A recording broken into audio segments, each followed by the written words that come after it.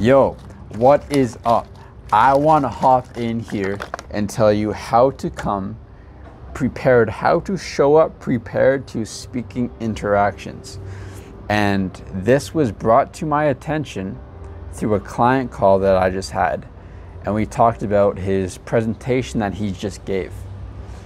And what really made him feel confident, what really made him feel loose, what really made him feel natural, what really made him feel present in the interaction was being able, I'm hopping right into this, all right? So have your notepad out.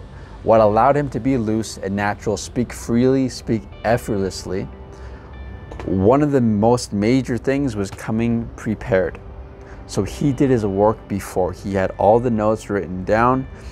He had all the points written down so that he didn't have to have his brain thinking about what he was going to say, how he was going to say it, if it's going to be good enough to say.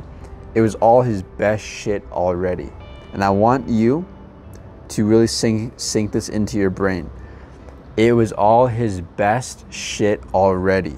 He took time and prepared. It was all his best shit already. That mixed with the work that we've done together these past few weeks, having that extra confidence made it absolutely effortless, made it so flowy. Now, interactions aren't always like that. In interactions, you don't have a fucking notepad beside you saying, what am I going to talk about? No, it's up to you to show up and run the conversation maybe, or not run out of things to say, or just have enough value to give so it doesn't die out and get awkward and all of this shit, right? What's the equivalent? I was thinking about this and we talked about this together. What's the equivalent to having this notepad beside you of everything you're going to say on a presentation where you feel confident, to having that same level of confidence in an interaction that you can have a notepad for? What it is, let me break it down to you right now. What it is, what gives you that same confidence, much more confidence than that, and what's in your control to come prepared to the interaction with, is your fucking state. Your state of being, how you feel. And I've made so many posts about this, that the interaction that you have at play, 95% of it, of your speech, of how you effortlessly speak and how natural you are, 95% of it and how you show up is dictated upon your state prior to showing up. Only 5% you can change in the moment. But if your state fucking sucks and you're anxious and you're nervous, how are you going to show up to this interaction? And when you're in this interaction and you're in this panic mode, how easy is it going to be for you to pull yourself out and have the awareness when your thoughts are all shit because your emotions are all shit and because your state sucks? Now, what I said, I want you to remember, this is fucking massive.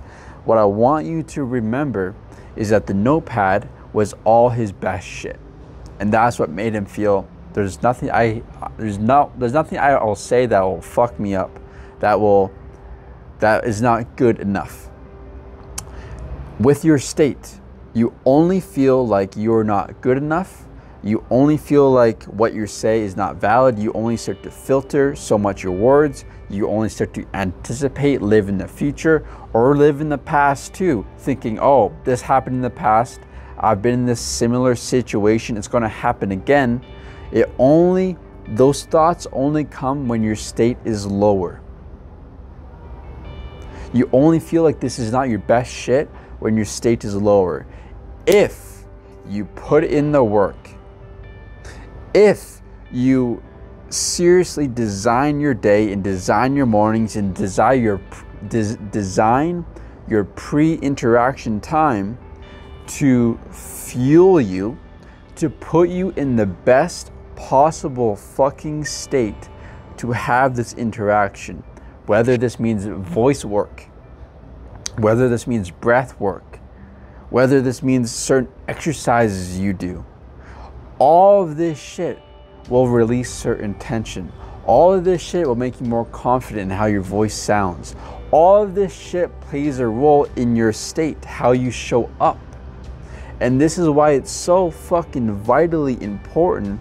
I make extremely clear to my clients, and we work on this for weeks, is state management. Being able to control your state, no matter where you are, no matter if you're panicked, no matter if you're anxious, about to give a presentation, you know what makes you tick inside. You know what we can do to pump your state to bring you into a relaxed, a calm, and a present state. Because that present state is really where the magic happens. You only stutter when you're thinking about the future or you're thinking about the past. You do not stutter in presence. That's the simple fact. You do not stutter in presence. You only stutter when you have certain tensions inside of you, certain anxieties inside of you, certain fears inside of you. There is no fucking fear in presence. There is no anxiety in presence. There is only calmness in presence, because right now, what is there to be anxious about? There's only things to be anxious about in the future. There's nothing to be anxious about right now. Right now, this split second, there's nothing to be fearful about. And there's only tension that is stored inside of you when you're holding on to things in the past, when they're being triggered, and when you're thinking about the future. So coming back, how to prepare for interactions. You must know what makes you tick. You must know what brings you into that calm, relaxed, powerful, dominant, carefree state. Because the more interactions and experiences you can have inside of this state, inside of a state where you feel calm and relaxed and carefree, the more you can start to change your relationship with your stutter. Because if you're only having experiences where you're shameful and anxious and fearful, then of course you're gonna fucking hate your stutter, because every outcome you get is gonna be a result of the state you're feeling. But if you start having experiences in a high vibrational state, something we train my clients to do to start to replace your old thinking patterns, is create new stuttering experiences in a high vibrational state, so you change your relationship with your stutter that way, because you're seeing it differently, you're getting different responses, you're perceiving it differently, and you're acting differently. That's how you see your stutter isn't bad. You only view your stutter as bad when you're stuttering in a negative state. All right. Now there's a lot to unpack there. I'm not just saying that. There's a lot to unpack there.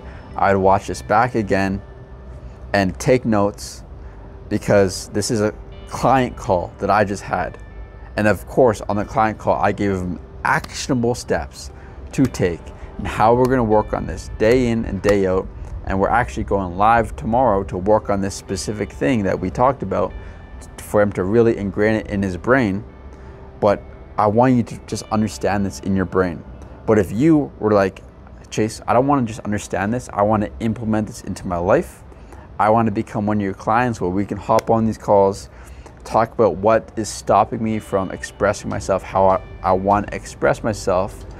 And I want to start taking mad fucking action and change my relationship with my stutter, so it no longer arises shame, embarrassment, anxiety, and it can be your greatest fucking asset to you. Then, hi, my name's Chase Gillis. Click the closest link down below in the description. Book a free one-on-one call with me. The closest link down below in the description. You can talk to me one-on-one. We'll gauge your situation. We'll see where you're at in this journey, and if working together would be a smart decision based upon where you are and based upon what your goals are, to see if I would be able to help you out. All right. That is what to do before the interaction, to really take the most out of it, and overall change your relationship with your stutter and just enjoy yourself. All right, that was massive. I love you. I hope you took a lot from that, and I'll see you in the next video. If not, I'll see you on the call. Peace out.